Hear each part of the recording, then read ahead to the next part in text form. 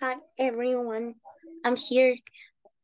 Can you see? No, can you hear me right now?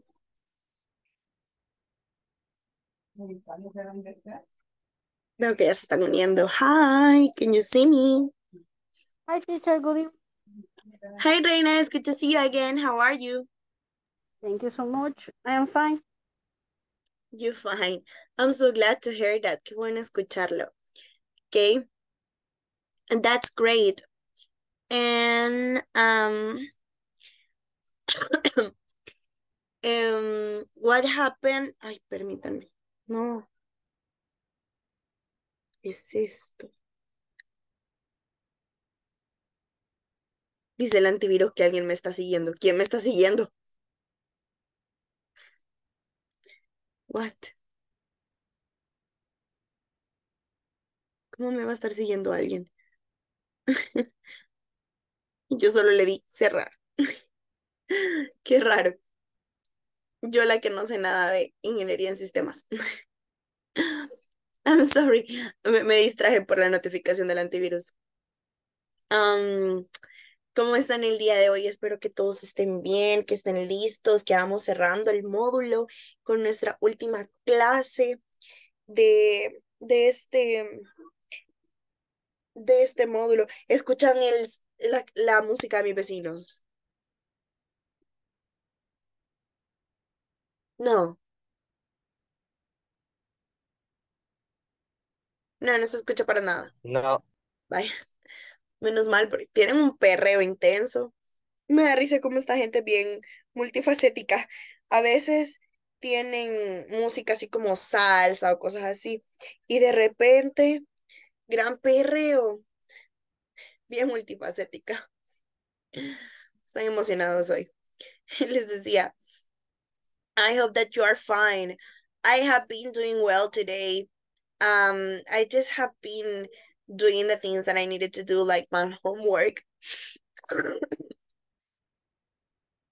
Like my home chores, and I am not so good, but getting better every day. Todavía no estoy como súper bien, pero por lo menos creo que he avanzado bastante. Ah, así que yo digo que estoy medio viva. But I'm fine, I'm fine. So, we're going to see the last topic of our module. And we're gonna continue with the family topic, and we're gonna continue with the present progressive. Just to be sure that you are understanding all the things that I told you this model. Ay, me estoy ahogando, permítanme.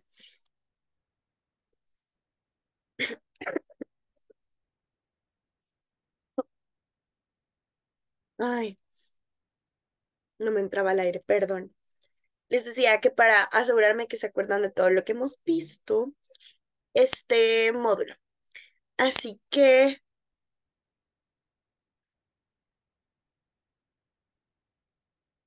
vamos a comenzar con una breve speaking activity. Esta es sobre el primer tense que vimos. Do you remember what was? What was it? ¿Cuál era el primer tense que vimos? Vimos tres en este módulo. ¿Cuál fue el primero? No entiendo cómo no escuchan el reto. Aquí siento que tengo la bocina.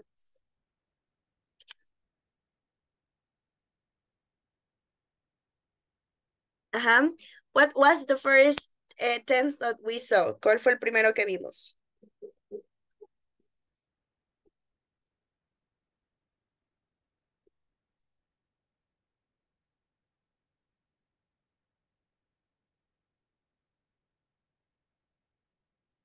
Everyone.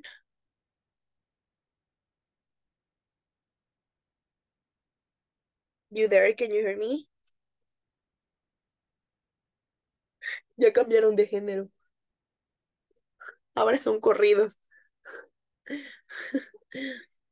Les daría mucha risa escucharlos. So, do you remember the first tense we saw? ¿No se acuerdan del primer tense que vimos? Justo el primero con el que abrimos prácticamente el módulo. ¿Cuál fue?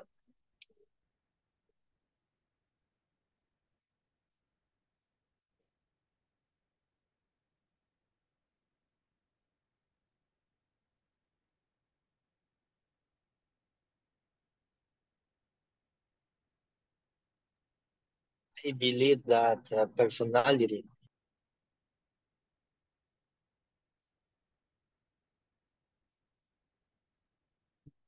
Ay, perdón. No les escuché, me estaba ahogando. ¿Otra vez? I believe that personality. I, I don't forget. When we were talking about names. Do you remember? Yes. Okay, yeah. Ay, permítanme, creo que no me ven. ¿Qué le pasó a la cámara? Ahora Your sí me camera ven. is broken. Sí, a veces tiene como fallos. No sé por qué. Pero es la aplicación del Zoom, porque en Meet no me pasa. Al menos en las clases de la U, menos mal, no me pasa. Pero aquí sí me pasa bastante que se pone como, no sé, como que me fallara. O sea, yo me sigo viendo a mí misma, pero quizás ustedes no me ven y luego ya no me veo. Maybe Ok. for Ajá. connection. I don't think so. No creo que sea la conexión. Eso pensaba al principio, pero después me di cuenta de que aunque estuviera conectada, la cámara siempre tiene momentos donde falla. Entonces realmente no sé qué tiene, no sé qué sea la que la pone de esa forma. Pero pues ahí le estoy chequeando como de vez en cuando. So Carlos says that identity, when you were talking about names at the beginning um of this model, if you remember, we were talking about it. Yeah, that was the one of the first topic that we saw. But the tenses is like the grammar. Los tense es la gramática. Sí, es la gramática que vemos. Así que quiero saber si se acuerdan de las primeritas cositas que vimos de gramática. ¿Cuál fue el tiempo que les enseñé, el primer tiempo que les enseñé en este módulo?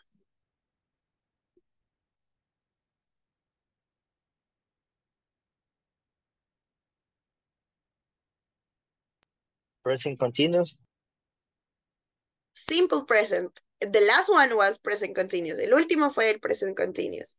El primero fue simple present. Don't you remember simple present? Vimos el simple present. Fue el primerito que les mostré.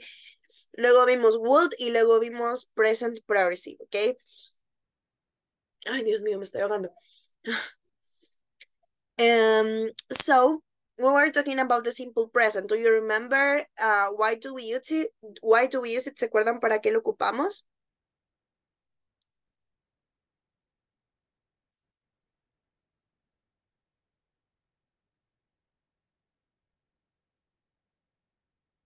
Ujú.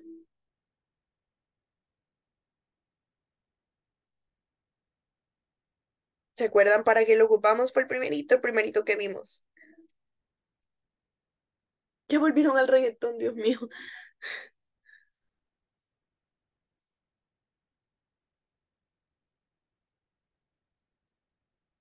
Don't you remember why do we use a simple present? We were talking about it. Lo vimos bastante tiempo. Les decía que eran para tres cosas. ¿Cuáles eran esas tres cositas? En Uh, español, aunque for sea. me, describe the action for the people. Yeah, of course, it's about the actions. Yes. Okay, of course, it's about the actions, but what kind of actions? For example, daily routines. Do you remember daily routines? ¿Qué era una rutina diaria? Todo eso que hacemos como en la cotidianidad, ¿se acuerdan? En la cotidianidad. Sí, esas son las rutinas diarias. So, I wake the up simple, 4 a.m. sorry? I wake up 4 a.m. That's a daily routine, right? Because you do it every day, right, Carlos? Lo hace todos los días, ¿verdad? Yes, of Okay, course. Okay, it's a daily routine. Of course, as Carlos says, he wakes up at 4 a.m. every day.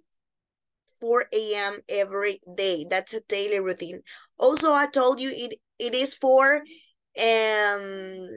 permanent states, los estados permanentes, que son las cosas que no están cambiando constantemente en el tiempo, como los gustos de las personas. ¿Se acuerdan que pusimos un ejemplo de que a Andrew le gustaban los perros? Ese fue el ejemplo que pusimos y decíamos de que es un estado permanente porque no está constantemente cambiando. No es que a Andrew hoy le gustan los perros y mañana no, y pasado sí, y el viernes de la otra semana ya no.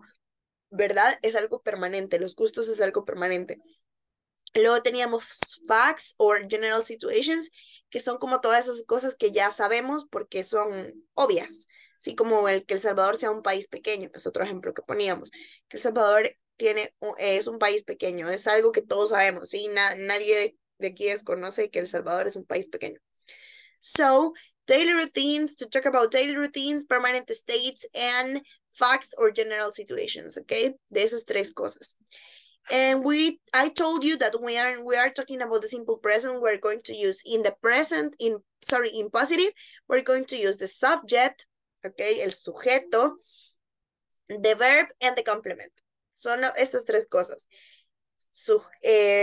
La persona, el verbo y el complemento. Como por ejemplo, yo como pizza todos los sábados, por ejemplo. I eat pizza every Saturday. Yo como pizza todos los sábados. I eat pizza. I, sujeto, eat, el verbo, pizza, que ya es es el complemento y ya tenemos todo lo demás. Si lo queremos decir en negativo, vamos a utilizar los auxiliares que son do and does, no se les olvide, do and does. Y para do and does, lo vamos a hacer según la tercera persona. La tercera persona lleva does y la primera y la segunda persona llevan solamente el do. ¿Ok? Y se acuerdan que cuando va en positivo, cuando lleva él, ella y eso, el verbo lleva una S. Si yo digo yo como, digo I eat. Pero si quiero decir que David come, digo David eats. ¿Ok? En positivo. En negativo ya va con su auxiliar. Y en pregunta, pues el auxiliar va primero, se le da vuelta con el sujeto. ¿Ok? Do you have any questions about this? ¿Tienen alguna pregunta acerca de esto, sobre simple present?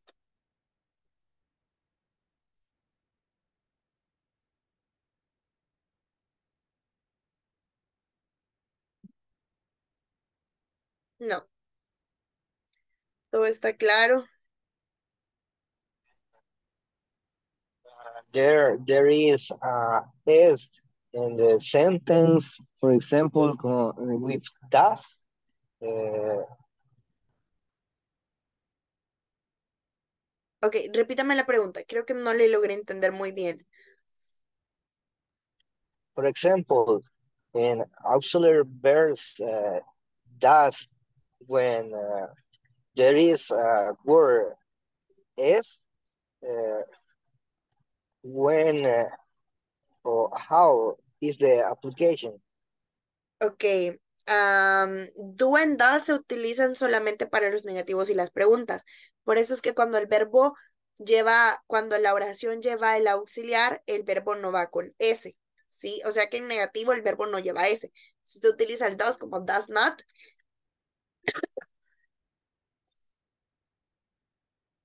ay, siento que me voy a morir.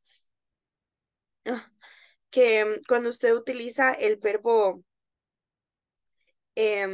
no, perdón, el auxiliar del tiempo, ya no tiene que utilizar la S. Por eso es que en negativo y en pregunta no se utiliza la S. Y en positivo solo va a ocupar el das cuando sea un verbo, no un auxiliar. Como cuando digo, Carlos does exercise, Carlos hace ejercicio. Ese das que yo estoy repitiendo en ese momento no es un das de auxiliar, es un das del verbo, del verbo, ¿ok? Es el verbo.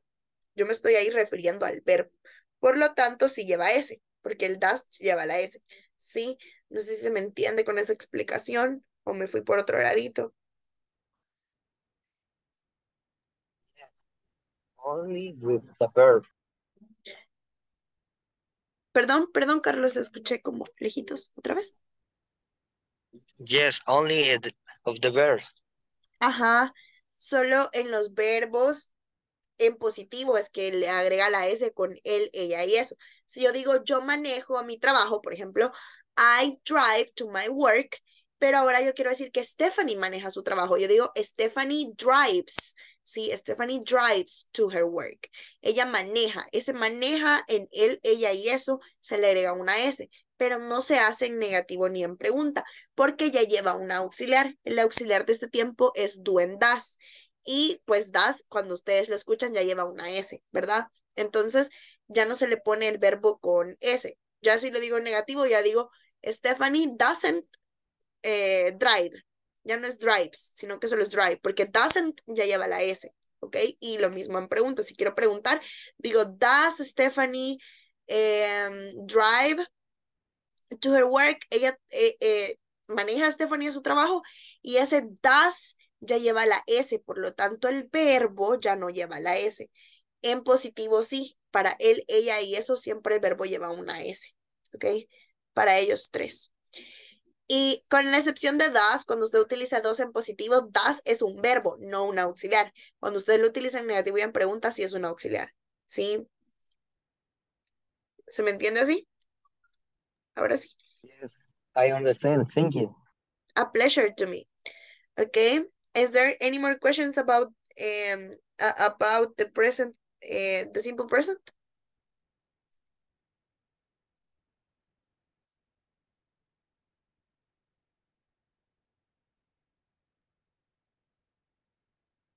No,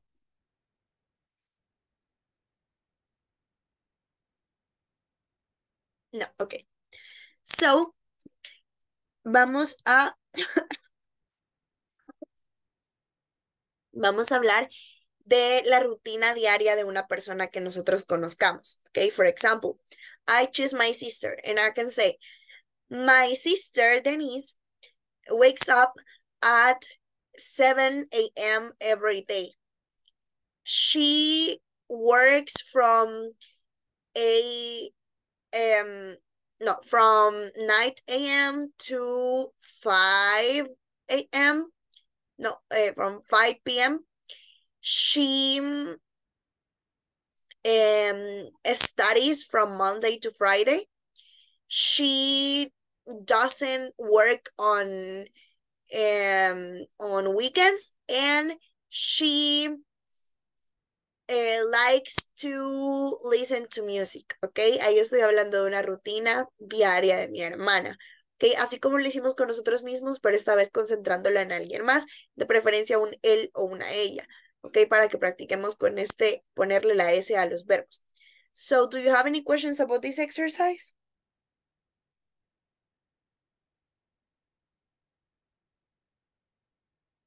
El email creo que no lo compartimos, pero lo vamos a hacer después. ¿Ok? Questions? No. Okay, so if you don't have any questions, quiero buscarles.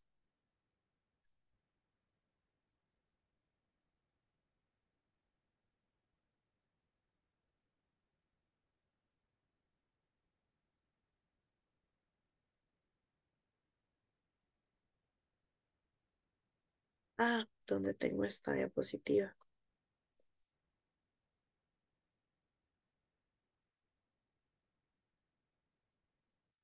I knew you were trouble when you walked in. Permítanme, tenía aquí mi diapositiva de la anterior y no la encuentro.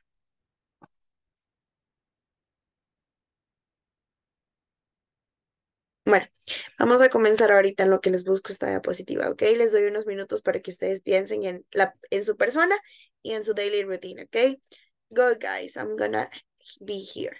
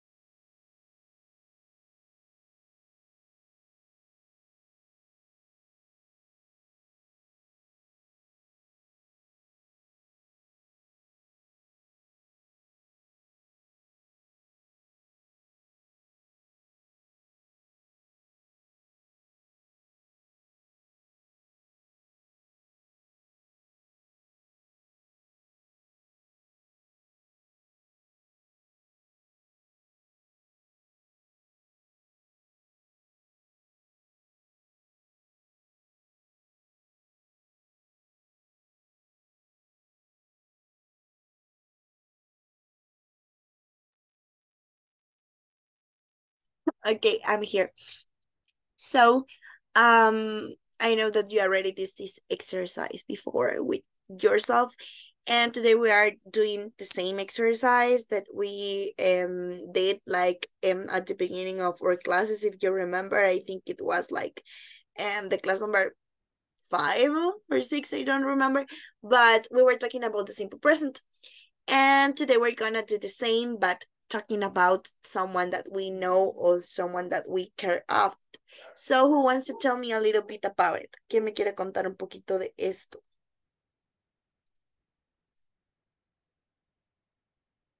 De su ejercicio, de la daily routine de la persona que usted escogió.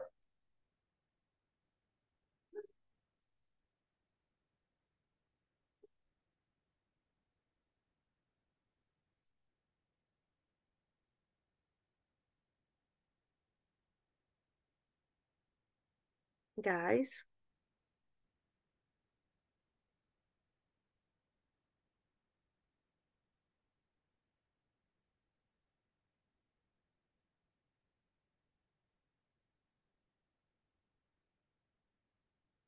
Everyone, you there?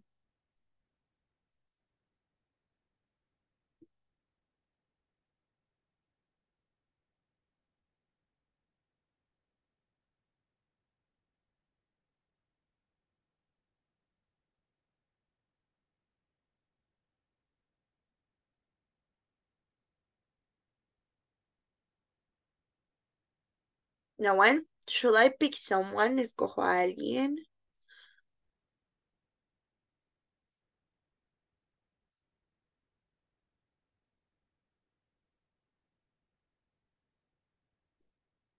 There's no volunteers. What happened? Don't you want to participate in this activity?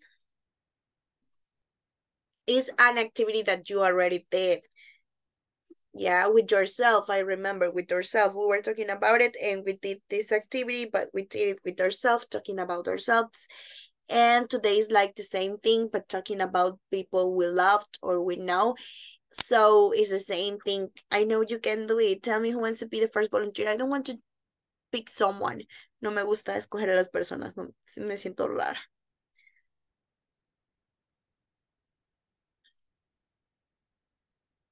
Is there a volunteer?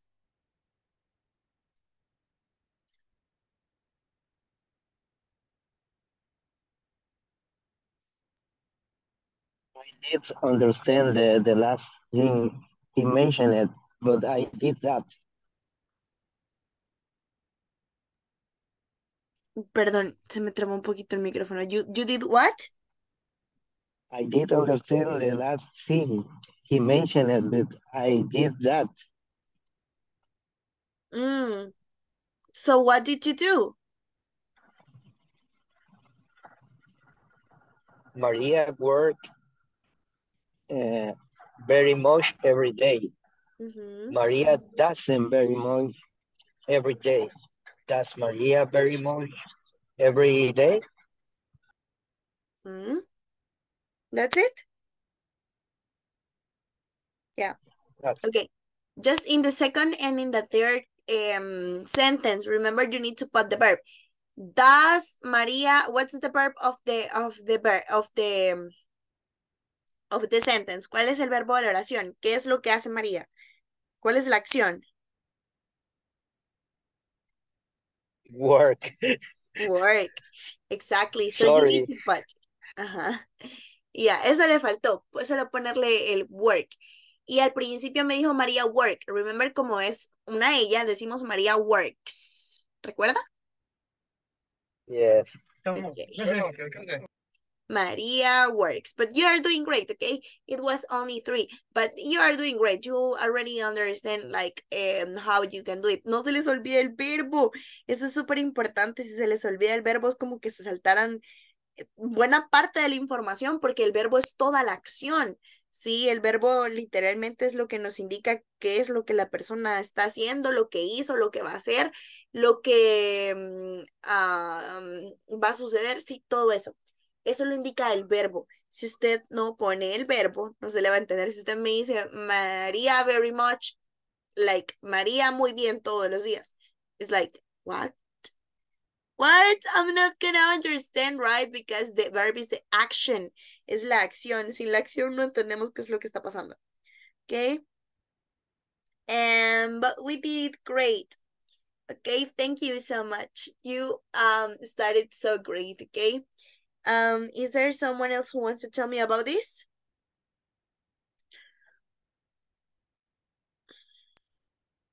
Doing the job quickly. Sorry, teacher. Sorry? Ay, ¿por qué se me corta cuando usted me habla? Repítamelo. For doing the job quickly, teacher. Sorry. Ah, ok, don't worry, estas cosas pasan, siempre nos pasa. Mejor así se va acordando de esos pequeños errores, ya no los vuelve a repetir. ¿Sí? No se preocupe, a todos nos pasa. Okay, but you did it so great. Lo están haciendo muy bien. Okay, who wants to be the next one to tell me about this? ¿Qué más me quiere contar de este ejercicio?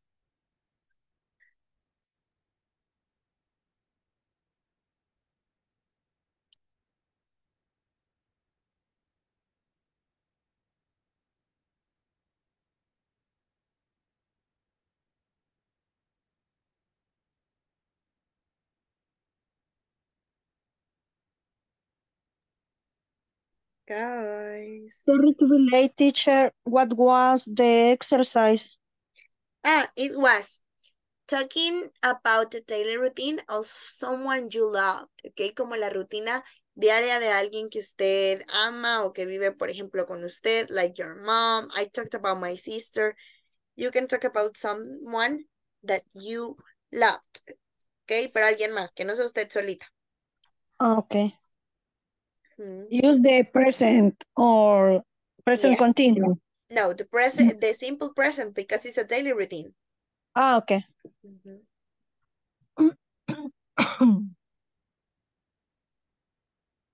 Okay. Who wants to tell me about this? One answer more.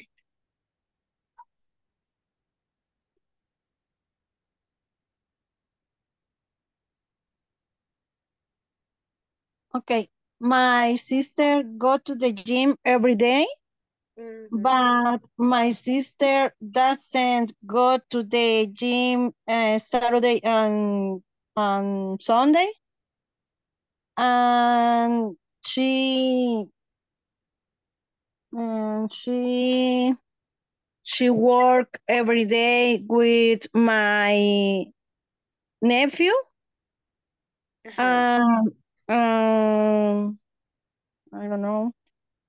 Uh, and she drive every day to the work to the gym, and she like to eat a very healthy.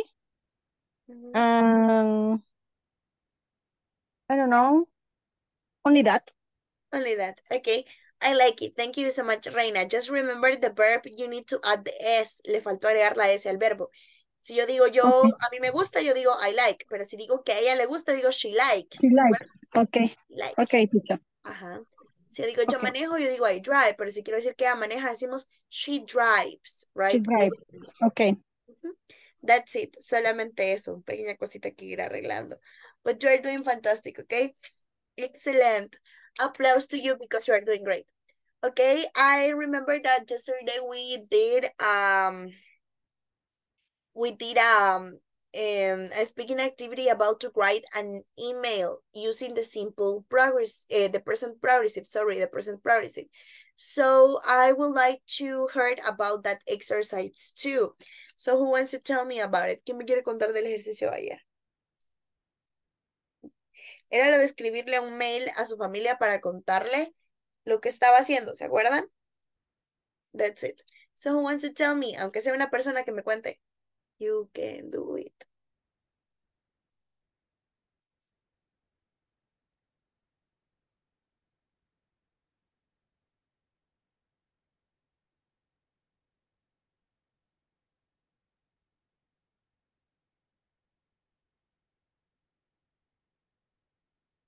¿Ah? ¿Quién hizo el email que me quiera contar? Me lo quiera leer.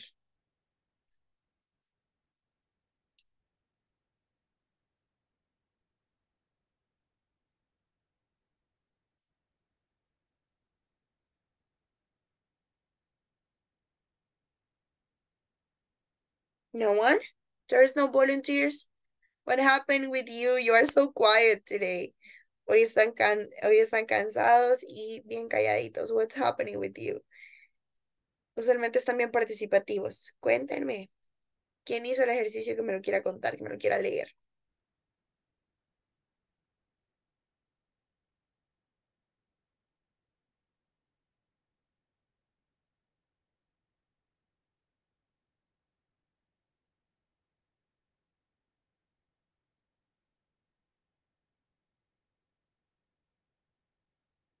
Ay, me cayó un mensaje. Venía manejando, dice Wilber, y solo iba escuchando. Ok, Wilber, thank you for telling me. Ok, ¿y los demás hicieron el email? ¿O me lo quieren? Van a tener que redactar aquí de una sola vez y contarme. ¿Quién me quiere contar del email? Using the present progressive.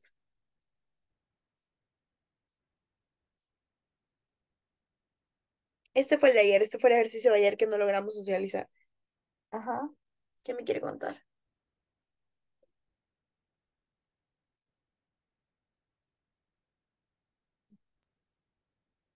Hi, teacher. Okay, tell me. Dear family, I want to tell you that today I have an excellent day. I learned a new thing in my new job. I wish they were here to enjoy my success. I miss them. Okay, that's it. Thank you so much. Applause to you. Thank you, Carlos. Okay, I like your email. It was pretty easy. It was pretty easy. Okay, look at this. Carlos wrote this email to his family and it was okay. Okay, thank you so much. We're doing great. Okay, and let me see. ¿Hay alguien más que me quiera contar de este ejercicio? ¿Dónde está?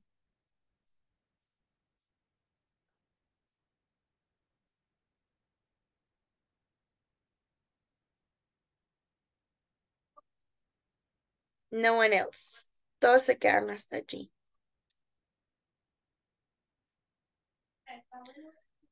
Ok, entonces vamos a hacer, ya pasamos simple present, present progressive y me falta would. Would son los 3 tiempos que les enseñé este módulo. Son 3 tiempos, ok?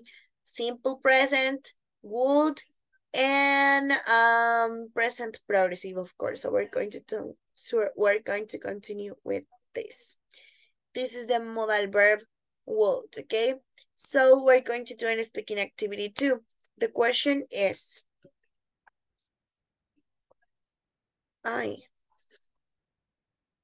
if you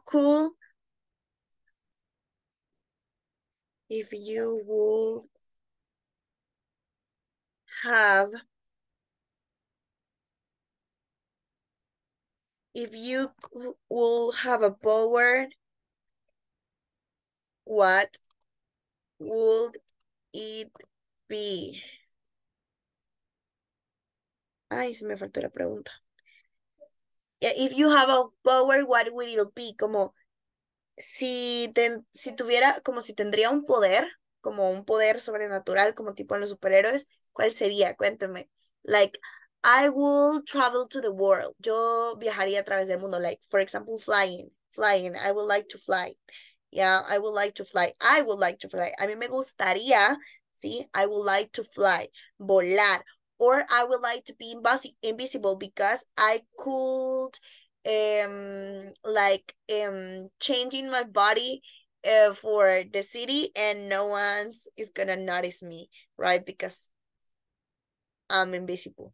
Yeah, I think it's why I would like to be invisible or to have a transportation. It's so good too. Okay, that's for me. So what will you do? ¿Qué serían ustedes? That's the question. Okay. So I'm going to give you a few minutes to answer this question. Les voy a dar unos minutos para responder esta pregunta y luego la vamos a socializar. Ok, cuéntenme, ¿qué serían ustedes? Go, guys. Siempre les voy a poner mi screen.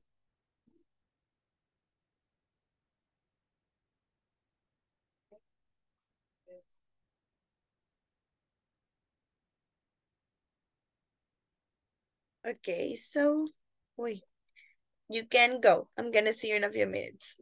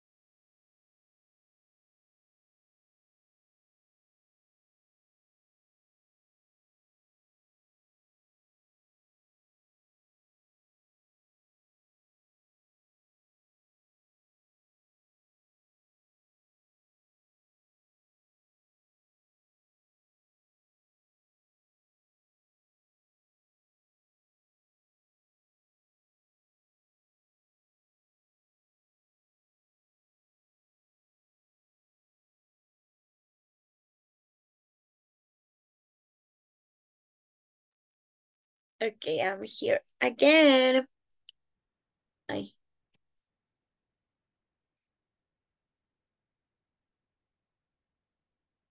Okay, I'm here again oficialmente. We can start with this. Who wants to be the first one to tell me what would you like to be? ¿Qué les gustaría hacer? What would you like to be if you had a superpower? If you could be like Superman, like Iron Man, like, I don't know, all of these characters, what would you be? What will you do? Tell me.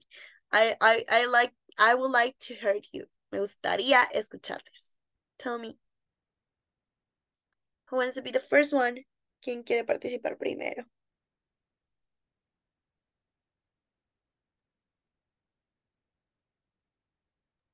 Hi, one more time.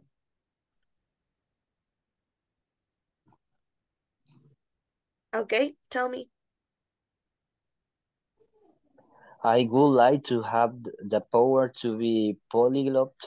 It would be incredible to speak many languages, have friends from different countries. Okay, that's a really good superpower. I wouldn't think about it. It will be so cool. Oh my God. Me acaba de dar una perspectiva diferente de este ejercicio. Nunca había pensado en eso. That's so cool. Algo así como un traductor humano. Can you imagine to, to talk so many languages? It will be so great. Okay, I really like it, Carlos. Thank you so much. I like that power. I think it's one of my favorite answers in these questions, and de todo el tiempo que las llevo haciendo, ese ha sido de mis favoritas. Okay. Someone else who wants to tell me?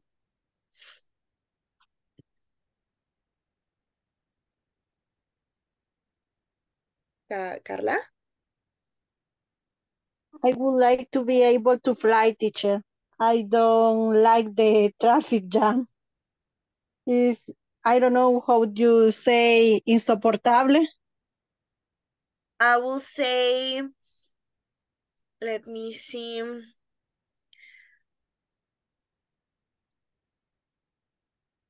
I would say, ay, no sé cómo diré insoportable. O desesperante. Yeah, I'm trying to translate the word in my mind. I would say like when something really doesn't like me, I always say mean, but in like to desperate,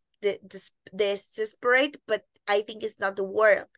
Podría ser como overwhelmed, creo que podría ser como de agobiante, overwhelmed, pero overwhelmed es más como de agobiante. Do you know? Okay. Ajá. Yes, but I would like to be able to fly, teacher. Okay, that's a really Or good. teletransportation. No transportation. I like it. Like no traffic. Imagine if we could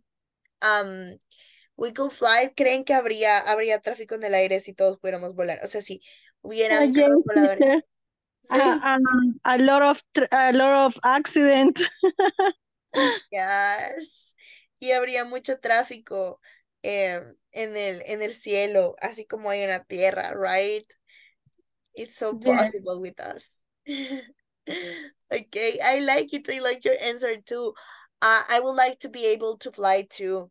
Yes. I think it's one of my biggest dreams in the world since I was little because I wanted to fly. Siempre quise volar como una mariposa, como un pájaro. So I would like to do that. Yeah, definitely. Definitely I would like to fly. Okay. Thank you so much. You are doing fantastic with this. I think well, it's pretty easy. Creo que este es el que más les quedó claro de los tres. Es bastante fácil y se desarrolla muy fácil. So, you could tell me, do you have any questions about the three tense, los tres tiempos principales? ¿Hay alguna pregunta acerca de eso? No, teacher. No.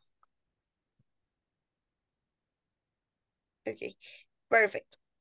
So, hemos llegado prácticamente al fin de este módulo preintermedio número 1 y han avanzado bastante bien. Yo los he visto en las clases, en los ejercicios, haciendo todo lo posible, así que veo que han avanzado un montón. Y solamente me queda decirles también de que sean más participativos en sus clases. Traten de participar porque este es el, el espacio ideal para que usted desarrolle su inglés, para que usted se equivoque y cometa todos los errores del mundo, porque aquí yo le puedo guiar. Sus teachers, que pueden no ser yo siempre, pero le pueden guiar y le pueden decir, Reina, le hace falta poner tal cosa. Carla, cambie esto, tal cosa, y así, para que usted vaya afinando ese inglés.